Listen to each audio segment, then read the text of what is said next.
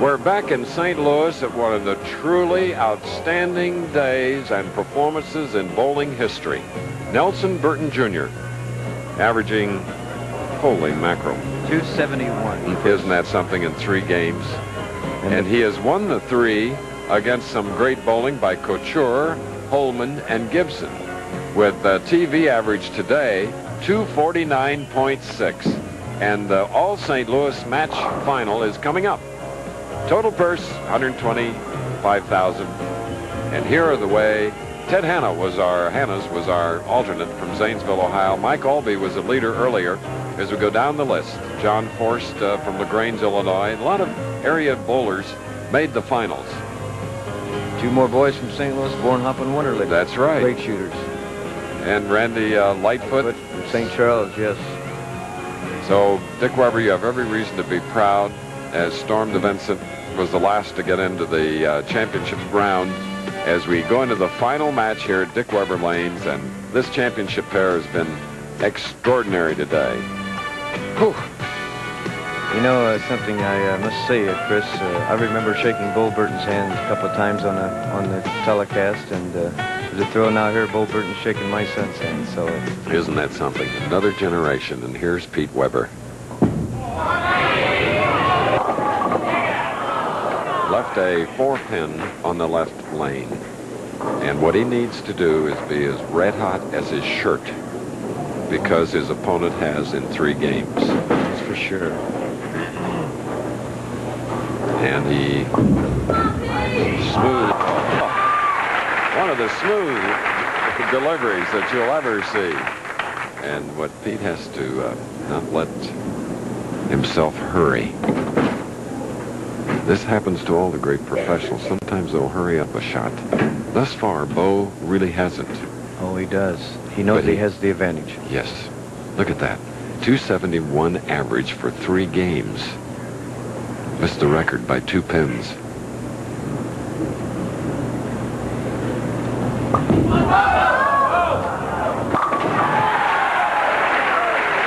He just never lets up. He's had now 30 strikes. 30 strikes out of a possible 37 frames, Chris. That's pretty good shooting. You just can't find any better. Especially when it's a live coast-to-coast telecast. The pressure is there. Sure, the money's important, but to win another title is what Bo is after, because he bowls in most of the tournaments, most of the time doing commentary here with me. And when he does get into the finals, we bring in our super-duper alternate Dick Weber.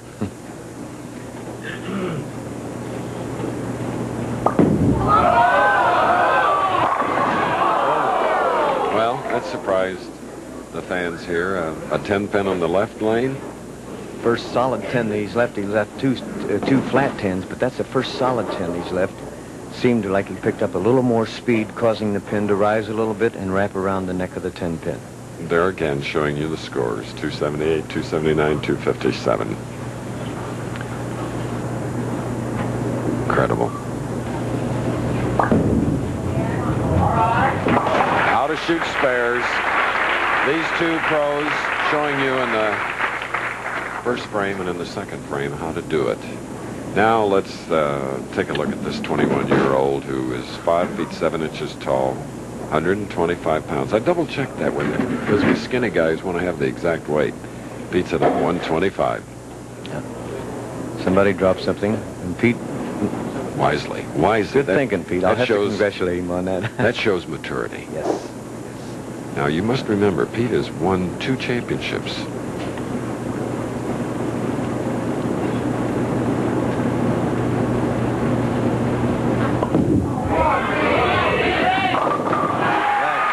he strikes here in the establishment where he started it all. And, Dick, did you give him much instruction to bring about a stroke like this? No, as we watch a profile here, Chris, Pete has that extremely high backswing, and I really never gave him that type of advice. He learned to bowl with a 6-pound bowling ball, and that's how he created his style.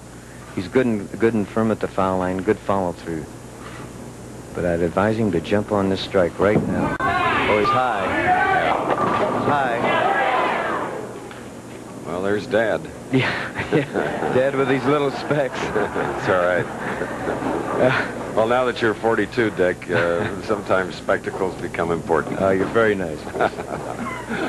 All right. Pete Weber now going for the 6-pin, gets it. In an all St. Louis final. Well, back in the early 1800s, two fellows left from across the river named Lewis and Clark up the Missouri and made that historic journey. And this is truly a historic city, and there's history right here today. What are the odds on two St. Louis natives making it to the finals from a huge field in the lanes of Dick Weber?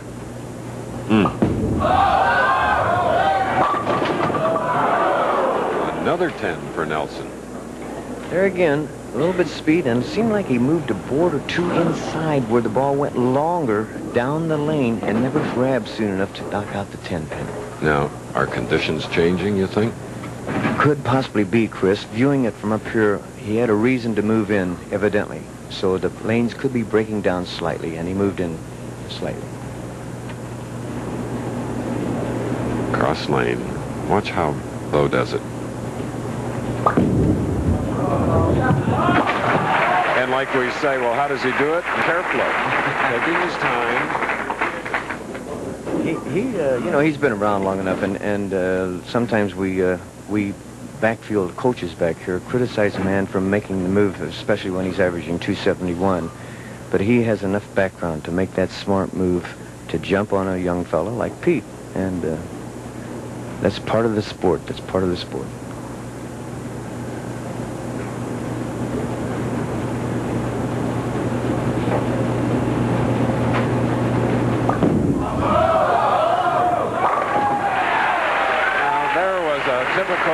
Today, Bo Burton strike in the 4th frame in a very close final match. All St. Louis, Burton, and Weber. Wow. We'll be back after this. Sometimes you get a headache you wouldn't want. And a little fatherly advice. I just advise him to move right, just a slight bit. Maybe a couple of boards. Move the spot a couple of boards to the right, because he's just so far inside, the ball never gets into a good roll when it hits the pocket. When it does hit the pocket, then it's flat. Here's a 3-6 attempt now. All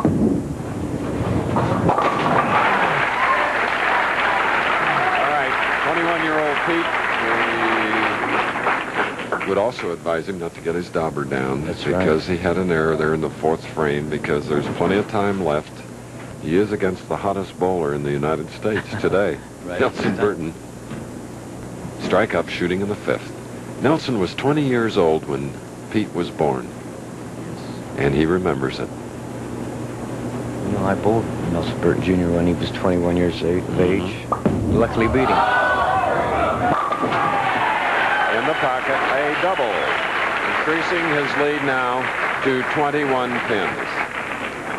You know, ironically, Chris, in the 2 match games that they faced each other in the finals during match play, Pete beat Bo Burton both times. And Bo knows that. So yeah, you can tell Bo is apprehensive. We know him like a book, like a brother, and we've followed him, needless to say, for 23 years. And let me tell you, he knows that he's in against a tough cookie. Oh, yeah. And vice versa. Pete knows the same. They both respect each other.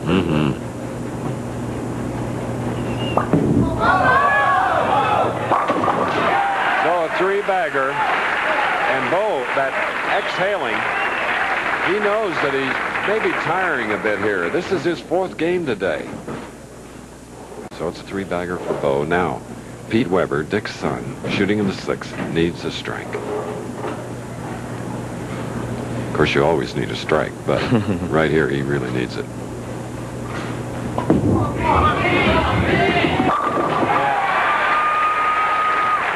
Took his time, slowed down a little bit, got a good roll.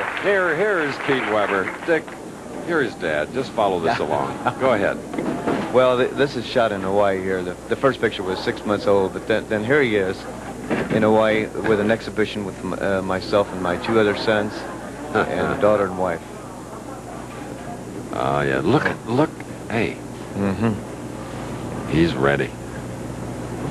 All right, now he needs it to double.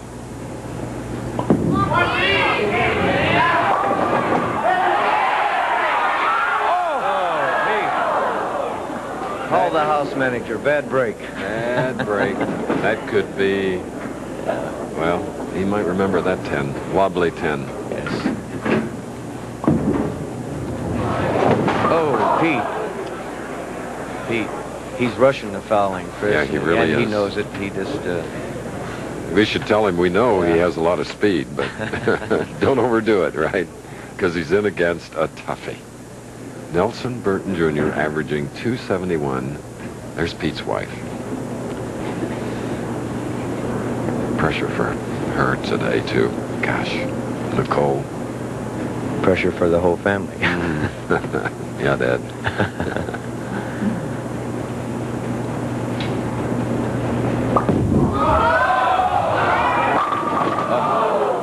Another 10 for Nelson Burton on the right lane. Second solid 10 is Nicolette looks on, wife Sissy. There's Katrina. All seem smiles because Daddy's in the lead by 42 pins. And that other magnificent face on the screen was Frank Esposito of Paramus, our coordinator. He gets always with beautiful people. All right. Well done. Classic stylist Nelson Burton Jr. leading by 42 through 7 frames. His opponent, as you see, has had 2 opens, and that has been a disaster for the 21-year-old. We're in Florissant, Missouri at Dick Weber Lanes. Those 2 misses, by the way, Chris, are 2 10 pins. Rushed the shot. Not taking time. You just can't do that in this type of format. One game.